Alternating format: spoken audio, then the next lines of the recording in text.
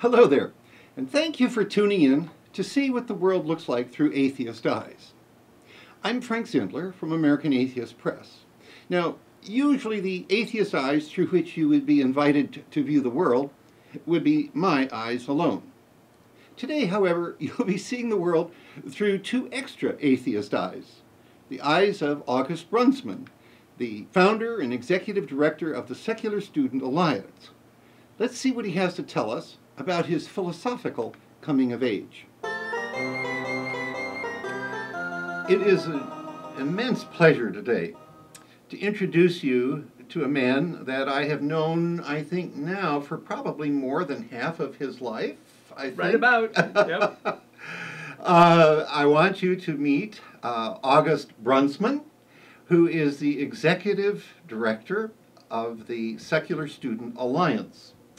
We're going to have a whole program on all the details about that, but right for now, I'm telling you he is the executive director of the Secular Student Alliance. And how impressive that will be, you'll find out later.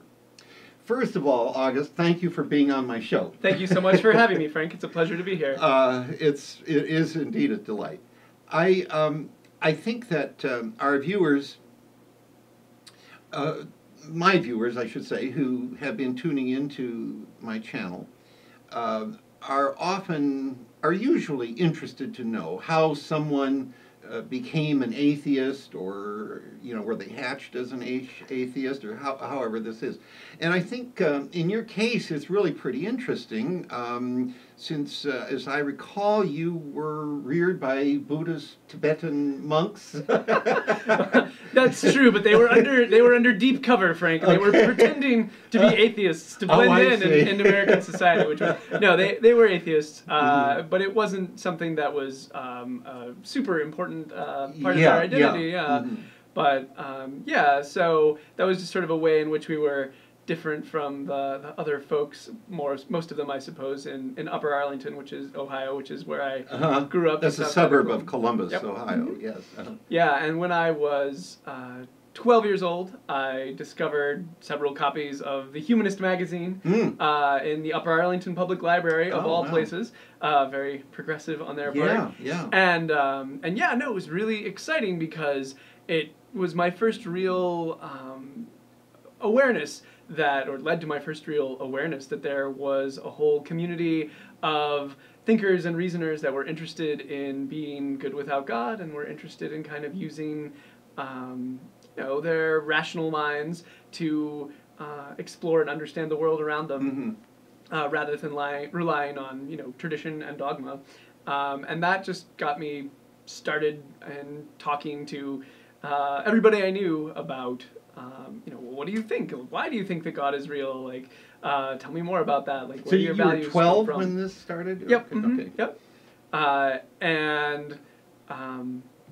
So shortly after that, actually, and I wish I could remember how I first found them. I think I might have found your videos on cable access. Oh, that's as a right. Matter of fact. In Columbus, I had a cable access show. Yeah, and it advertised the Dial-an-Atheist service, and which I don't know if your viewers are familiar with or not, but Frank used to record these telephone messages, and you could call in and hear a short 2 or 3 or 5 minute little message about thinking critically and about atheism and whatever it was that was on Frank's mind, and we all Rutabaga Baby, our theme song. Our theme song, yes. Our theme song, Rutabaga Baby, was composed for the Dial-an-Atheist line. Remember hearing that when I dialed in back in the 90s at some point. Yeah, and it was a bunch of little things like that kind of made this not just okay, I happen to not believe in God, but that that there might actually be sort of a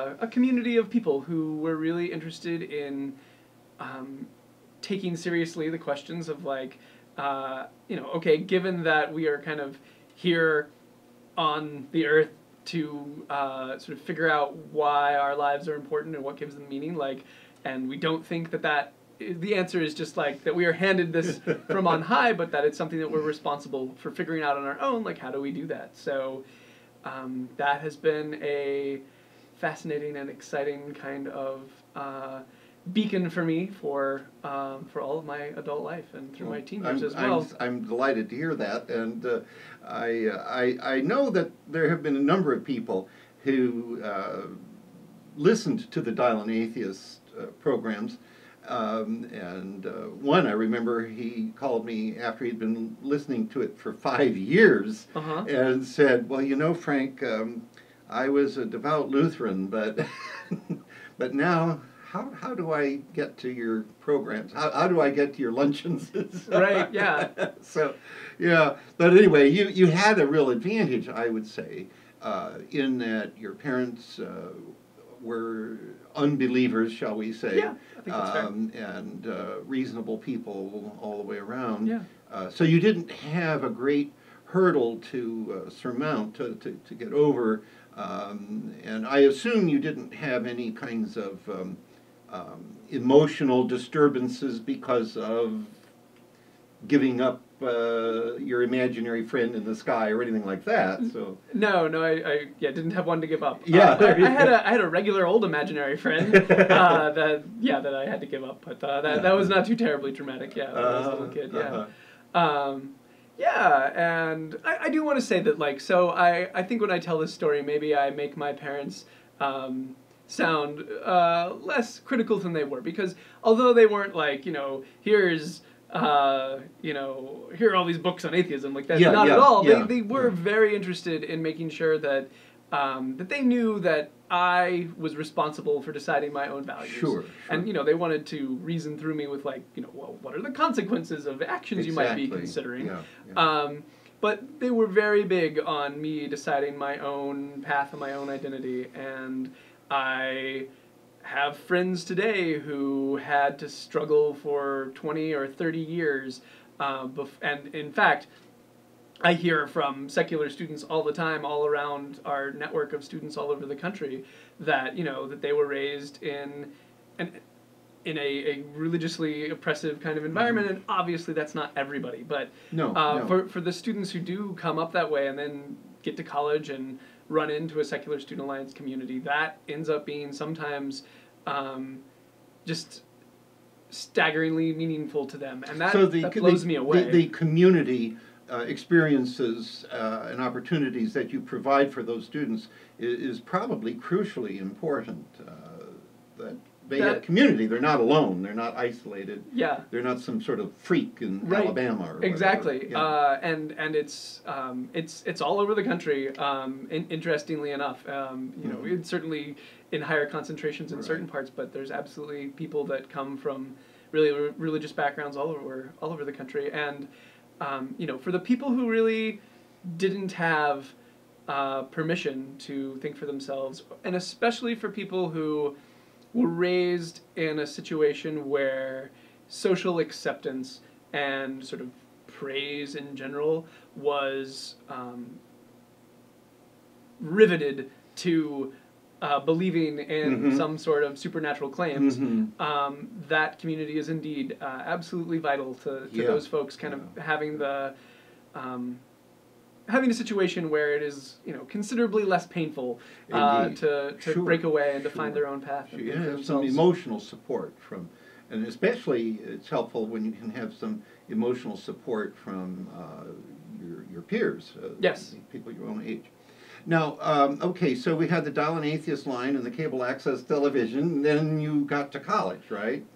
So right before college, a good friend of mine, Rob Nicurvis is his name. Yeah. He took me to, he was a year ahead of me, and he went to school at Ohio State, and I was planning to go there too, and he was like, "Hey, Og, there's an atheist meeting tonight, or a couple nights, and there's a speaker, he's involved with American Atheists somehow, and he's the guy that runs the Dial-an-Atheist line, he's Frank Zindler." And I was like, "Oh, Frank, well, that's great.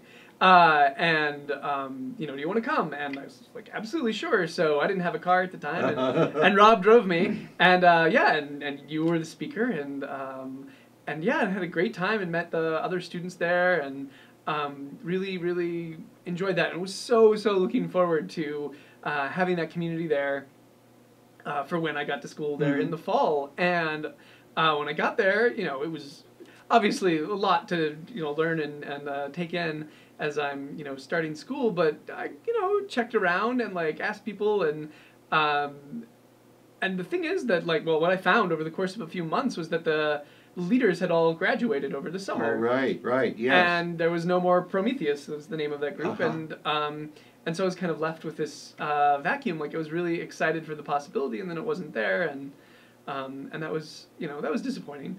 But I kind of like idly chatted with some of my friends about like, hey, it sucks it's not around anymore. Like, is there a way that we could kind of bring that back? And that seemed very, very daunting to us, just because none of us had really like run a group before. Certainly, none of us had started a group before. So we talked about it on and off. But I actually was dating someone who was a year younger than me, and then she went away to school, and there was a group at her school, and I went and met some of those people, and also got connected to some of the folks at the Council for Secular Humanism. And they actually were having a conference in Cincinnati, and went down and with another friend from Ohio State, and got to meet a bunch of other atheists, which I think was the first time that I'd been in a group larger than just, I think maybe there were, I don't know, 20 or 30 people when you were speaking, but a considerably larger group, and lots and lots of students from all over the country, and got to know them. I sense that we are now getting close to the point where we are going to be founding Secular Student Alliance. And so I think this is a good place to end this first interview. Okay. And we'll have another interview coming up on the origins of the Secular Student Alliance and its early history and the trials and tribulations of getting the group to fly, so to speak. And then I think we're going to have a third program on all the wonderful things and services that Secular Student Alliance is providing right now and what they're going to do in the near future. So tune in next time and we'll hear about the origins and history of the Secular Student Alliance and the role that August Brunsman played therein. For now, and for American Atheists, I'm Frank Zindler.